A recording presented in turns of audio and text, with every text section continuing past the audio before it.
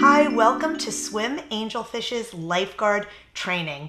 All of you trained lifeguards are doing a great job, but one thing that's missing in your training is knowing what to do for those swimmers with special needs that might need some additional strategies and tools and things for you to look out for. So we created this program using the acronym Lifeguard to give you tips with each letter of the word lifeguard. And how you can use this that will complement your lifeguard training, and it will improve the way that you assess and look at swimmers that have some challenges that you see in the water.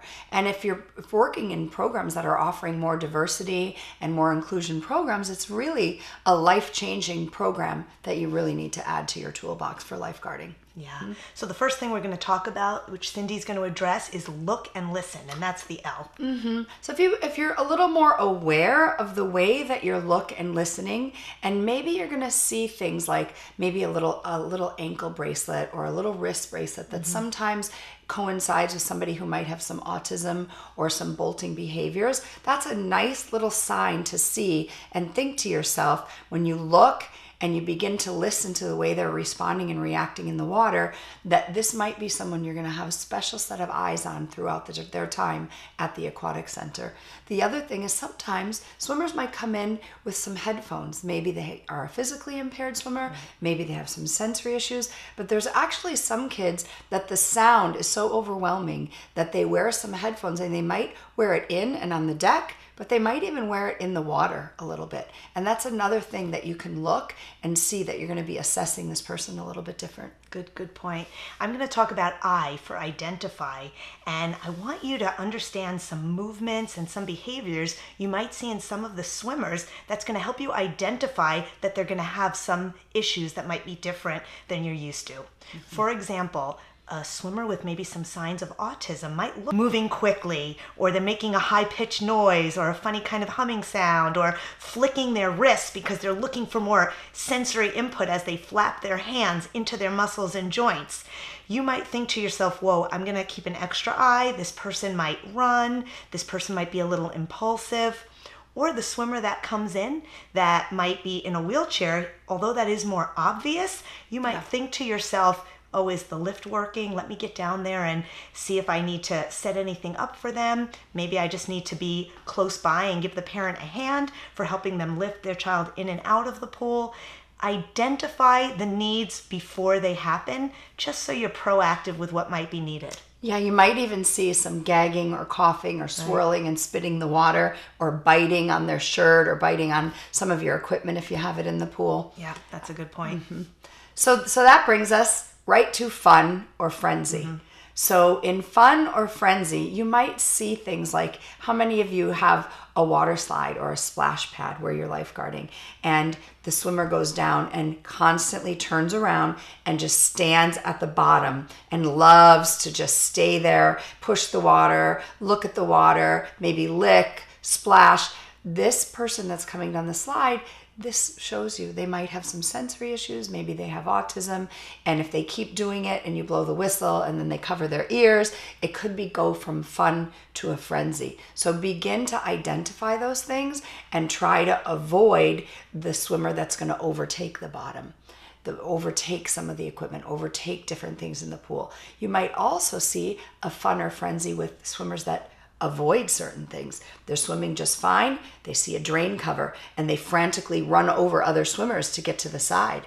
So looking at if fun or frenzy sometimes can relate to jets, drains, lane line, filters, groups of swimmers, looking at that and making some decisions about the way that you're going to lifeguard that. Do you have anything to add to that? No, I think you I think we do have some stories sometimes of in our own program, because we do special needs adaptive swim. Some of our swimmers look like their fun turns into a frenzy that turns into an what a lifeguard thinks is going to be a need to jump in and save, and we're kind of running, no, that's just how they swim. Yeah, or sometimes it creates a situation that starts out as fun and it becomes an overstimulating situation, and then it becomes a little unsafe. Yeah. So just keeping an eye out for that. I'm going to talk about the E in lifeguard, and that's expected versus unexpected, meaning touch, meaning noise. And there's so many examples of this and why it's important to understand. Many swimmers, whether they have motor issues, physical issues, sensory issues, really the whole gamut, can easily get afraid and thrown into fight and flight. And you can cause a panic response just from an unexpected whistle, or from a loud yell, or from a swim coach in the next lane that's cheering on his coach. That could set a swimmer off into fear, into freak out. I have a swimmer that has a lot of physical impairments, and when he hears that yell, he immediately bursts into hysterical crying. So recognizing these swimmers' response to noise and understanding, ooh, that's causing them to go into fight and flight. Maybe I'll move the splashing down to that end of the pool and give them some space. Maybe I'll, blow my whistle softly or not at all. Or maybe I'll prepare them before I blow the whistle. Because sometimes if you can expect the noise, you can handle it better.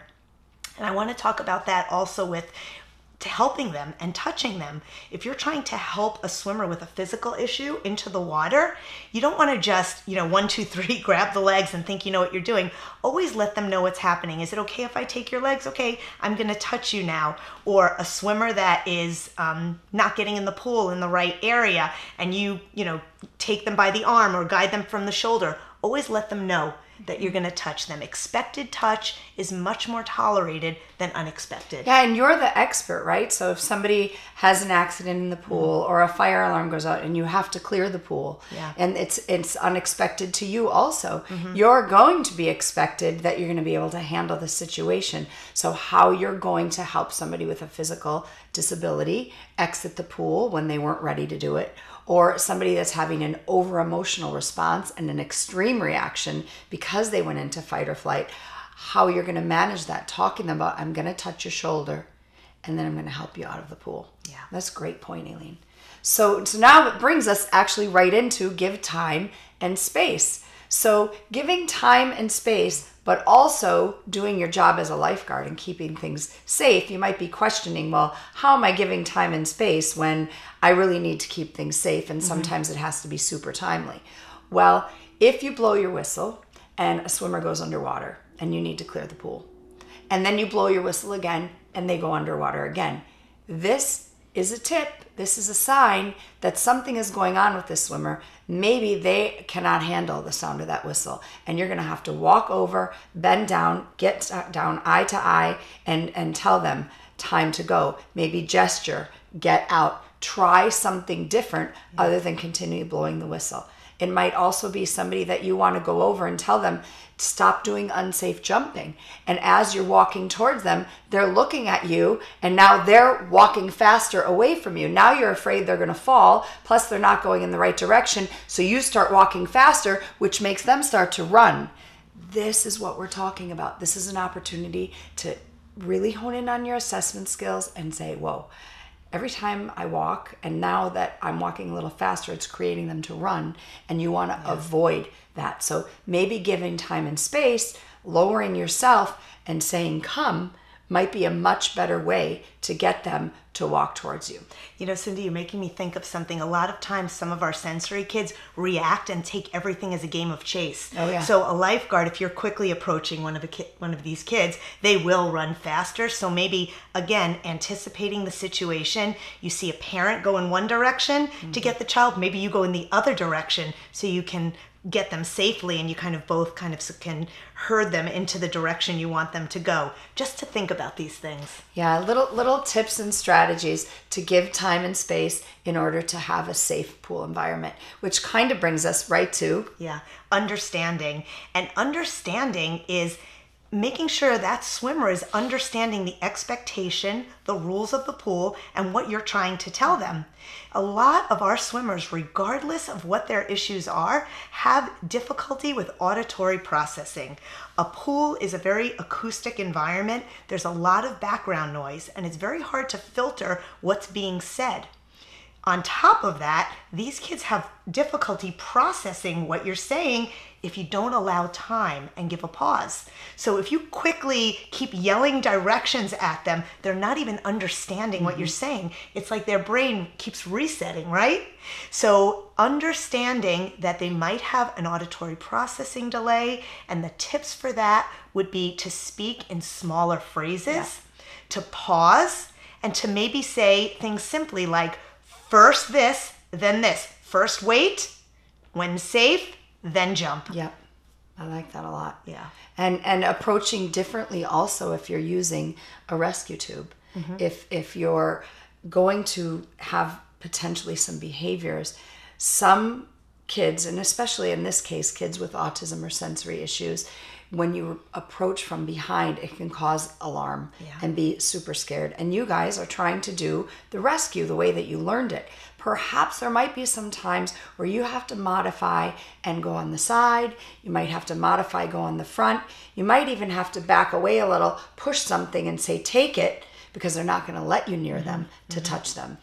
Yeah, or this might not be traditional in a lifeguard rescue, but instead of pulling them and bringing them to safety, you might have to prompt them along and just say, take side, so they understand the expectation, because sometimes someone else just holding them and trying to move them, they'll be more resistant to that.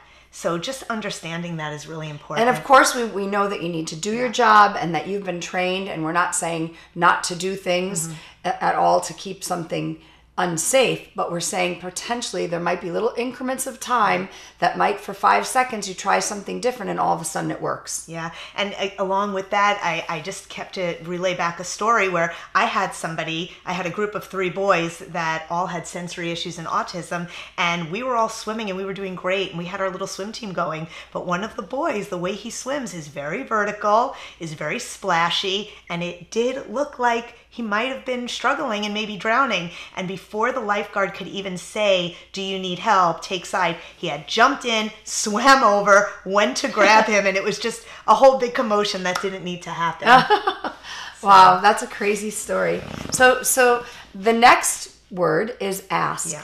And sometimes this can be a little uncomfortable, but probably 99% of the time, the person's going to be happy that you asked. If you ask, how can I help you? Is there anything I can do for you? I see, looks like your son has some sensory issues. What could I do to make your time at the pool safe? And they say, you know what? I would just like to introduce you to my son and let him know your name and let him know you're here to help us. Something simple. That just, is there anything I can do for you while you're here?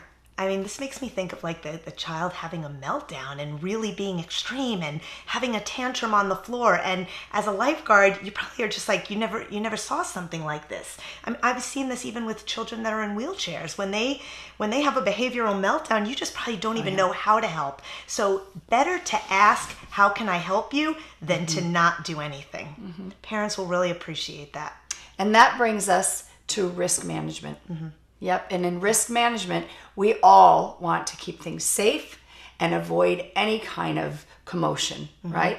So risk management, what would you like to say about that? I mean, there's a lot of coexisting conditions. So risk management, you have policies for different things at your pool, but seizures, let's just talk about that, for example. Children on the autistic spectrum, children that might be in wheelchairs, these swimmers have coexisting conditions of seizure disorders, which you might not realize. And a child might be underwater seeking sensory input, and then they're underwater for a little bit too long. Just be aware that there might be other things going on, and always err on the side of caution. And if you're unsure, it's okay to ask the parent, are there any conditions that I should be aware of that could impact the safety of your swim session? And you're all aware of underwater breath holding, because that's a big topic in the swim world. And for risk management, I have a swimmer, Emily, who loves going underwater. She uses a wheelchair. She can't walk, and she just loves to go the deeper she can go and stay on the bottom. And we need to help them understand, to help the parents understand. I don't want to see underwater so many times. It might become a little bit of a dangerous situation. You might be, could pass out. You can bring some of these things up, and the parent might say, oh, well, I'll take him to the shallow end for 15, 20 minutes, and I'll allow some structured jumping. Thank you for telling me. I didn't know it could actually become a problem. And I know you wanted to say something about the changing rooms. I wanted to say something about the changing rooms and the pool lifts, because how many of you work at big facilities and never even used the chairlift? You don't want to be thrown into a situation as the lifeguard to have somebody come in and, legally with the Americans with Disabilities Act, every pool should be accessible, right? And then you could be like, whoa, yeah, I know we have this lift, but I don't even know how to operate it, or the battery's dead, so can't use it. Make sure you're on top of that kind of equipment and that you know how to use it. And the other thing about changing rooms in terms of risk management is you want to make sure that the changing rooms are safe. A lot of times there are little skinny benches, and then we have larger swimmers in wheelchairs. Where are they going to lay down to change? Is it safe? Is there an environment where a mom could take her teenage son and feel comfortable changing him, where they don't have to go into the women's locker room? So thinking about that, making sure that you have an environment that is safe and inclusive. Yeah, and that brings us to diversity and inclusion. So how is everyone in your community going to feel accepted? Well, they're going to feel accepted because you guys have the knowledge. And just understanding what these swimmers are needing. You know what? No one can fault you for not having the information, but we're here to tell you the information's available, so you are empowered by informing and educating yourself on what these swimmers might need. And guess what? If you don't know, ask the parents. Nothing makes them happier. We talked about it before. And just to wrap it up and to really make sure that you're using all of these resources well, we are constantly adding information. We're updating webinars. Follow us at Swim Angelfish on all of our social handles, Facebook, Instagram, Twitter. We have links for information in our bio. And continue to educate yourself and your whole swim facility so that these families feel welcome and empowered to come and enjoy your pools. And your whole facility will have a more systematic approach from the person that's in the engineering to the front desk to the lifeguard to the swim coaches. You'll have a more systematic way of having aquatic in-services by using some of our free information. And thank you today for investing in yourselves to get this education. We really appreciate it.